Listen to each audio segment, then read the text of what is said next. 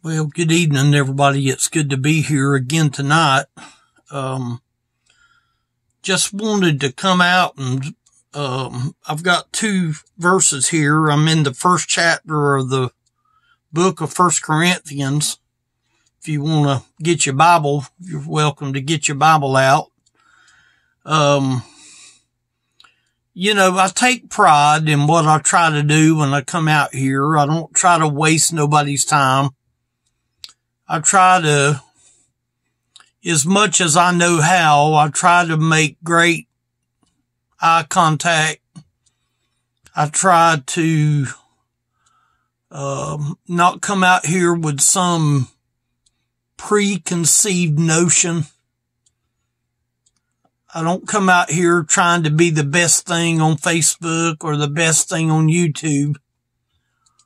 I try to keep my focus on the Lord, His power, His love, His goodness, His mercy.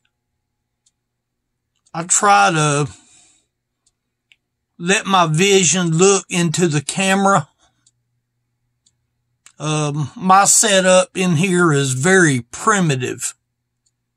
I'm basically in a room that's maybe 8 by 10, if that. I have one light in here. I do have two lights, but I don't ever run but one light. I'm thankful that I have such a nice light that is above my head that gives me adequate lighting to read my Bible. I've got enough light here, even with my condition of my eyes, to be able to take my head and look down at the Word of God.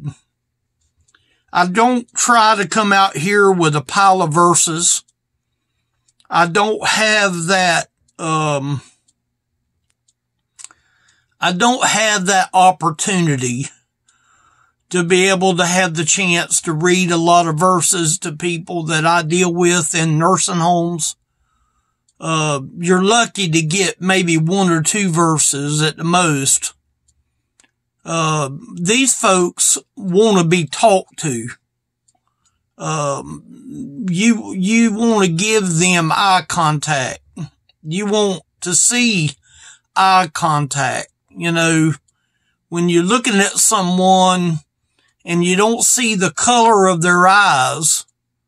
And I know there's times that I will look off into an area or look off into a distance or something, but sometimes we do that because we're maybe thinking of something to say, the words. It would be so easy for me to come out here and look at myself in the camera and me look at my eyes on what I see in the camera. But honestly, where my focus is should be right up here at the top. That is where the camera is. And see, I have to train my mind to not be looking over here or not be looking over there, but to have a message that the Lord gives me from within. And then I take and read the verse. I meditate on the verse. I study the verse. And then I break down the verse so that as I'm looking at the camera, I'm paying attention to people that are watching. And that's what I try to do. I try to focus on who it is that I'm talking to. Now, Paul is the writer of these Corinthians that I'm fixing to read to you in. I'm down at verse number 17 in 1 Corinthians chapter 1. It says, "For Christ sent me not to baptize." Now I hear a lot of people that talk about baptism. Jesus talked about baptism. But when a person gets born again, that born again experience gives them a certain amount of baptism. Now, I think we get to the point where we think that the water baptism is a greater baptism. But the day that I got saved was the day that the Lord baptized me without having to be in any water whatsoever. When a person truly gets born again, they have been baptized in to Jesus Christ. Now, am I making fun of water baptism? No. Because water baptism is basically take a person that was once lost and now he's been born again of the Spirit. There's people that are around him that sees his life, and the day that comes that the baptism of water takes place, it's a picture of that person that was born in the flesh, lays down his life under the water as a picture of death. It's actually almost like going into a casket and being put under the ground and then digging you back up again. And when you're baptized, you enter under the water as a picture of death. They raise you up in newness of life. But baptism does not save you. There's a lot of religions that will tell you that you need to be baptized. Yes, Jesus said to be baptized. The eunuch was baptized after he heard the gospel. He heard the gospel and he saw a place of water and he said, Philip, what would hinder me to be baptized? And all that Philip told him was, if you believe that Jesus is the Christ, then you can be baptized. And I believe it was that eunuch that says, I believe in Jesus the Christ. Don't quote me on it.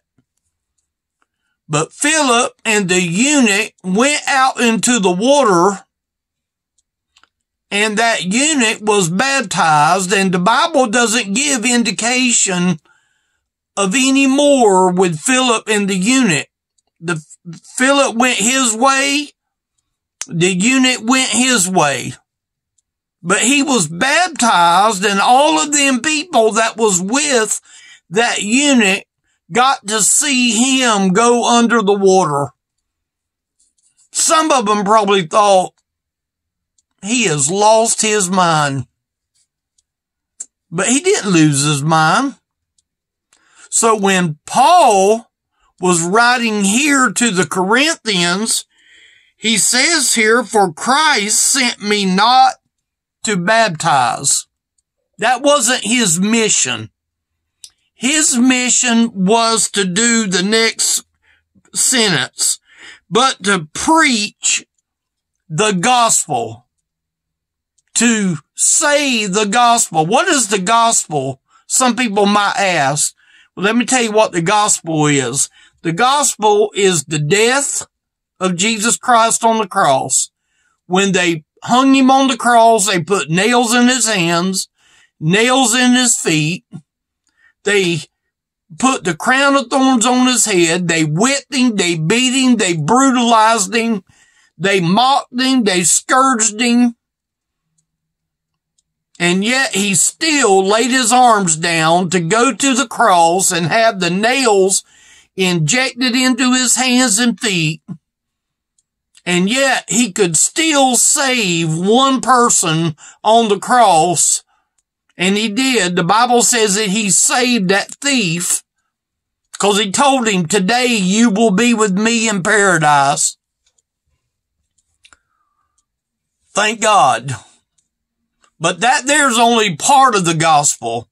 The next part is that Jesus died and they took him out of that cross, off the cross, and they put him in a borrowed tomb. They wrapped him and they anointed his body and they put him in a grave, and he stayed there for 3 days.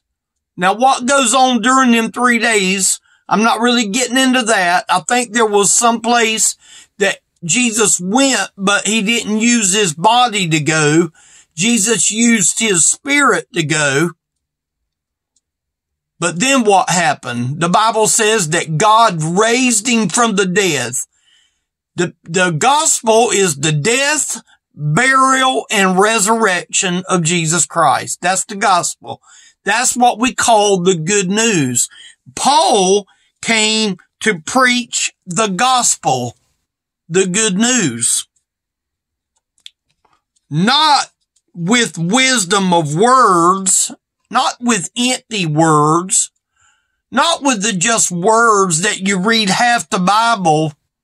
No, I've read to you maybe here one verse, and I've told a couple of stories that is in the Bible.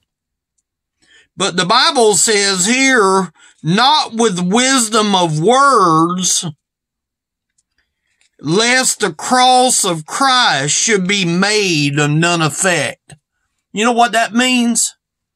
Paul didn't want to use his words, because his words without the Lord's words would just make his words empty words. And what he's saying here is he didn't want to use the wisdom of his words without the Spirit of God, lest the cross of Christ should be made of none effect. You know what? I definitely do not want to come out here and look into the camera right there where I'm pointing and have people to see me bringing out a message that is not mixed with the Spirit of the living God. A message has to be delivered not by man's wisdom, because Paul didn't use his wisdom right here. In verse number 18, for the preaching of the cross is to them that perish foolishness. If you happen to be out here tonight and you hear what I'm saying, and you're thinking, man, that guy there is all into himself. No, I'm just reading to you what the Bible says. The Bible says that if you think this gospel is foolishness, then he's saying right here, for the preaching of the cross, meaning the man who died on the cross, the one that had nails in his hands, the one that was nailed to the cross and wore the crown of thorns. We're talking about Jesus, the Christ. For the preaching of the cross is to them that perish foolishness. So if you happen to think this story tonight is foolishness, then it's because you don't believe in the gospel, the death, burial, and resurrection. See, I'm bringing it out as clear as I know how to bring it out. But unto us which are saved. Now, who am I talking to tonight? Am I talking to the ones that are lost?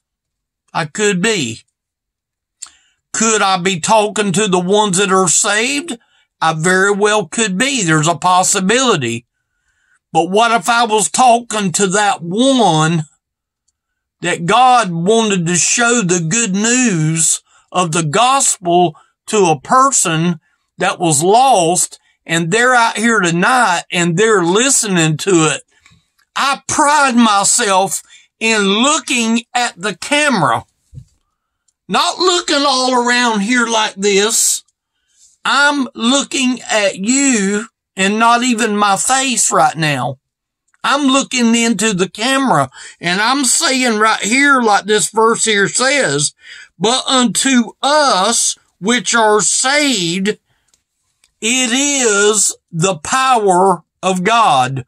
Where does the power of God come from? Salvation. When you get to be born of the Spirit of God, You are born into salvation. Why is it that people don't want to mention salvation?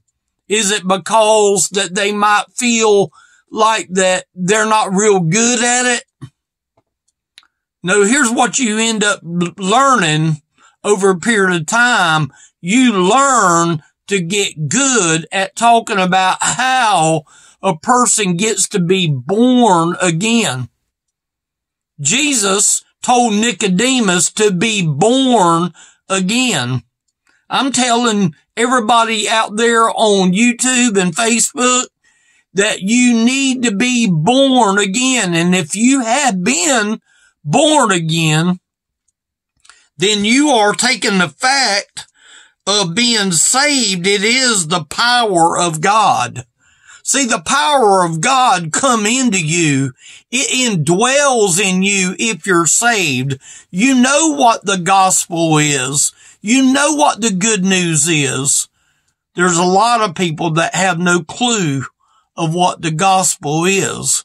I hate to say it, but they have no absolute clue of what the gospel really is.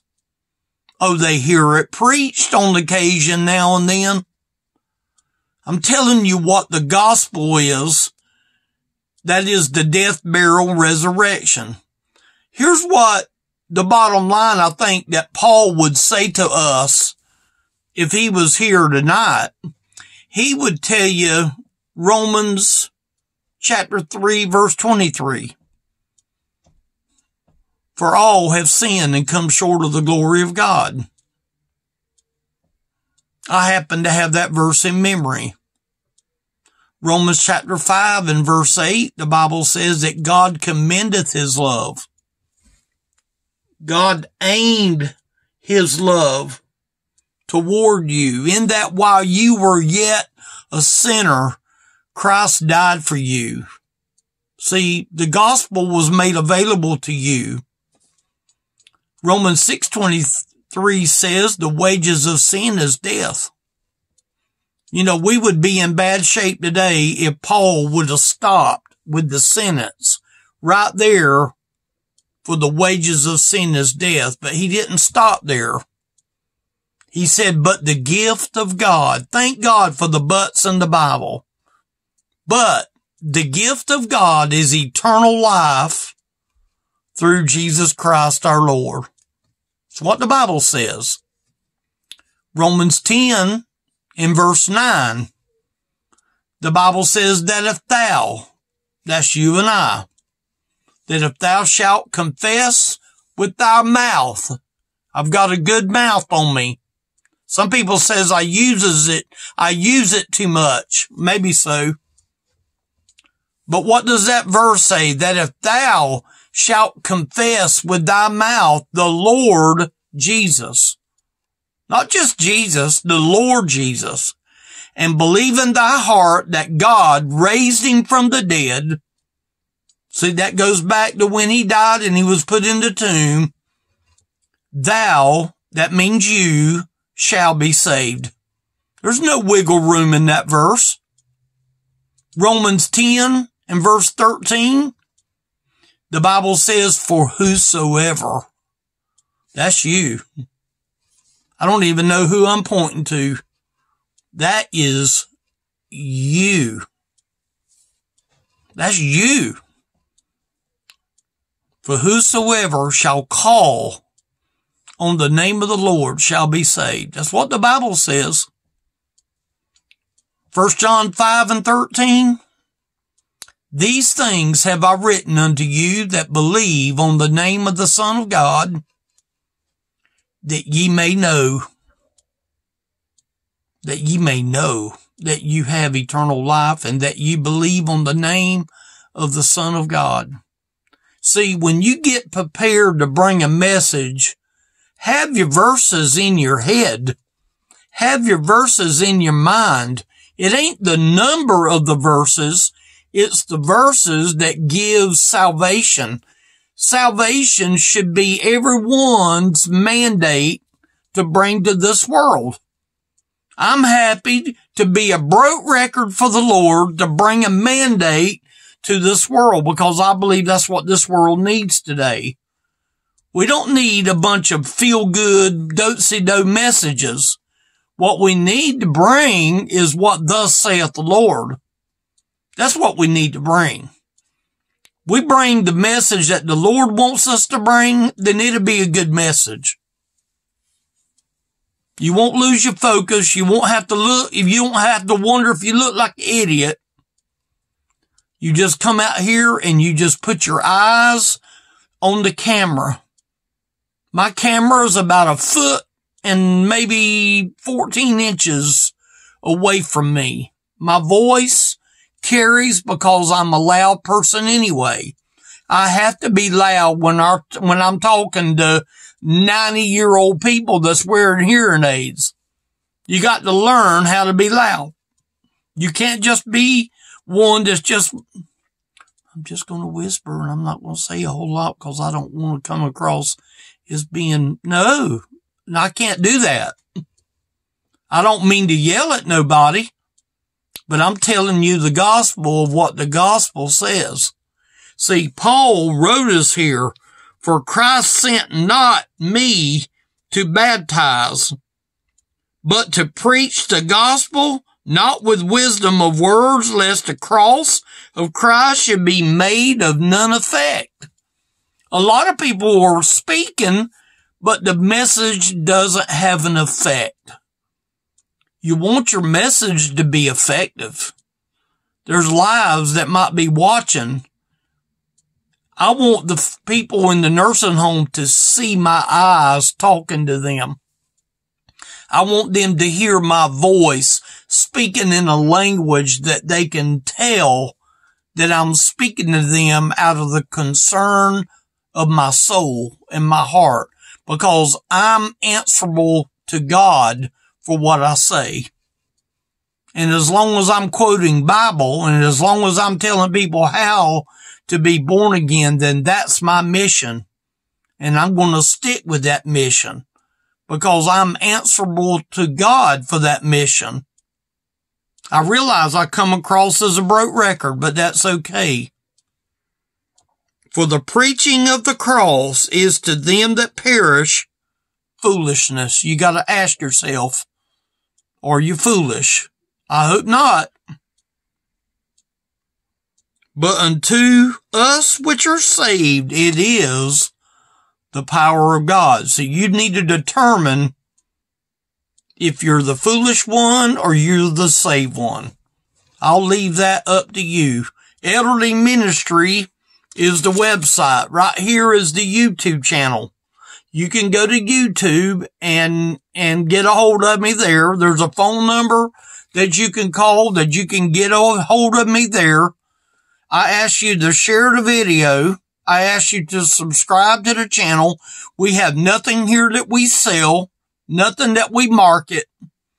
We simply come out here and share the good news of the gospel of Jesus Christ. And I shared it about the best as I know how. So leave a message when you call. If you need to talk, yell at me. No matter what time it is, the phone is nearby. I'll be glad to talk with you anytime. Share the platform. Facebook is giving me a fit right now. And so I need your help, that if you like the video, help share it, because they're giving me a lot of problem now. Do that for me if you would. If you believe in the platform, join up. Okay. Thank y'all for watching.